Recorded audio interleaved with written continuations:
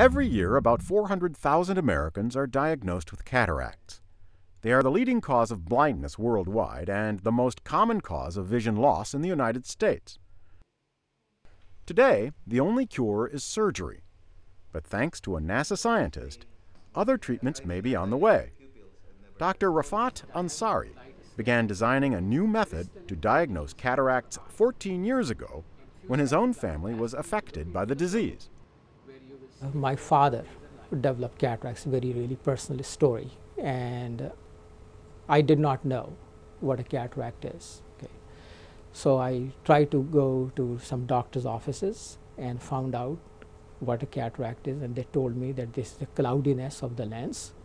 I asked them if there is a treatment for it, and they said no, there is no treatment for it, and when I will grow old, I will get it myself, and the only treatment is a surgery. Ansari didn't like what he was hearing, so he decided to find out more about the disease that caused his father and millions of other Americans to have surgery every year. So I spent, just out of curiosity, one weekend at a library at Case Western Reserve University in town, at their medical library, and went through some literature to find out what exactly it is. And I learned that there are 3 different proteins in the lens of the eye.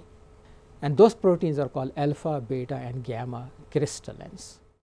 In a normal lens of the human eye, the protein crystallins are the size of few nanometers.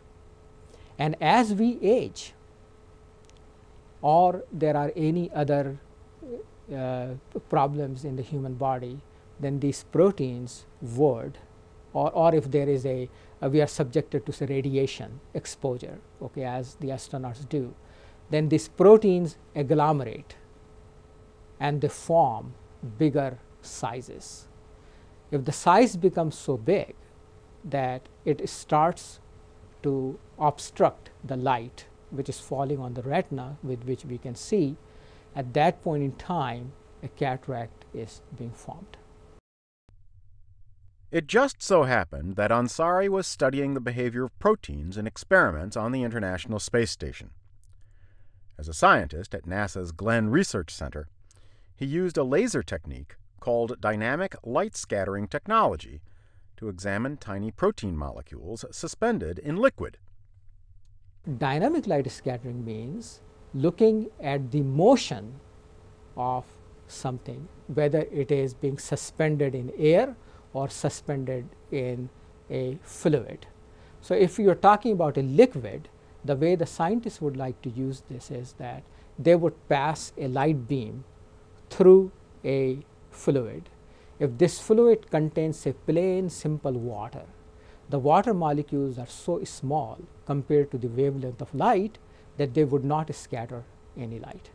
But if the particle size starts to grow and it becomes comparable to the size of the wavelength of the light, then it would scatter light. And if you collect that light, it will give you lots of information. Could the same technology be used to detect proteins in the human eye? Ansari was determined to find out, so determined that he asked his teenage daughter for help, and the two of them began an unusual experiment. We went to a local abattoir, okay, or a place where you can get the eyes, and we got the cow eyes. Took the cow eyes to my house. Okay, we were not set up at that time here at NASA to do those kind of experiments, but just out of curiosity got the eyes, took it to home. And I have never done any dissections in my life. So I asked my daughter, and she was at that time in 9th grade. Okay, so I asked my daughter, I said, could you please dissect this for me? I want to look at what lens looks like in the eye. So she dissected the cow eye in the kitchen of our house. My wife obviously was complaining that what we are doing, but she did it anyway. And then my wife asked, well, it's dinner time, let's go have dinner. So I took the lens, put it in a glass jar filled with water, and put it in the fridge, okay, just to say that it doesn't go bad. Came up after a couple hours, opened the fridge, took this thing out, and now what I see is that the clear lens or lens cells, become very opaque. And when they become opaque, that means it's a cataract. But this was a great model for me to study. So very quickly I took that, put it in a beaker, put a thermometer in it, and started to reduce the temperature. And we used the device that we made for space experiments, the dynamic light scattering device, and start to take the measurements from the lens, and got great data. Ansari incorporated the technology into a portable probe that peers into the eye without touching it. The probe recently underwent clinical testing at the National Institutes of Health. Today, I'm very pleased to report that we just finished a pretty good size clinical study on the validation of this device, which perhaps would lead now to find a medical cure for cataract. And the reason I'm saying this is because everyone at NIH and here at NASA, we are very excited about this, because this device is about 3 orders of magnitude more sensitive than anything else out there right now, which is being used for detecting cataract at a very early stage. The probe is so effective that it can detect cataracts long before patients experience symptoms. This is allowing doctors to experiment with new drugs that might stop the disease dead in its tracks. But that's not all. The technology may lead to treatments for other diseases. You have heard one of the adage there, which says that eye is a window to the soul. We are trying to change that.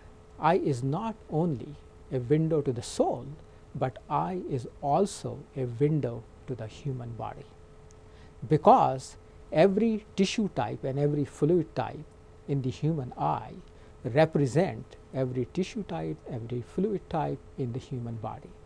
And the potential applications are amazing and very huge.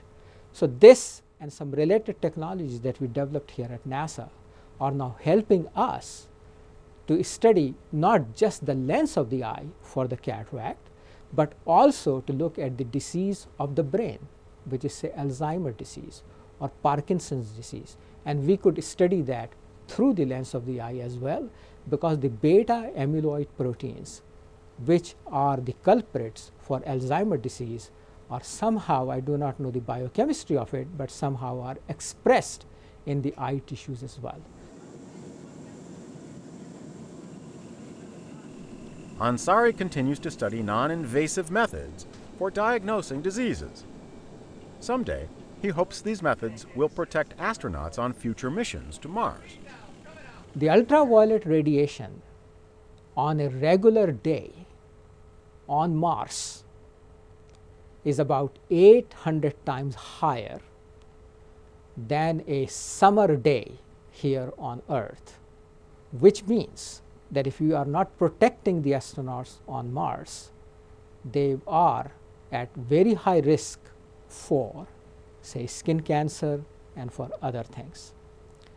As long as the eye health is concerned, we know that ultraviolet radiation is very bad for the eye as well.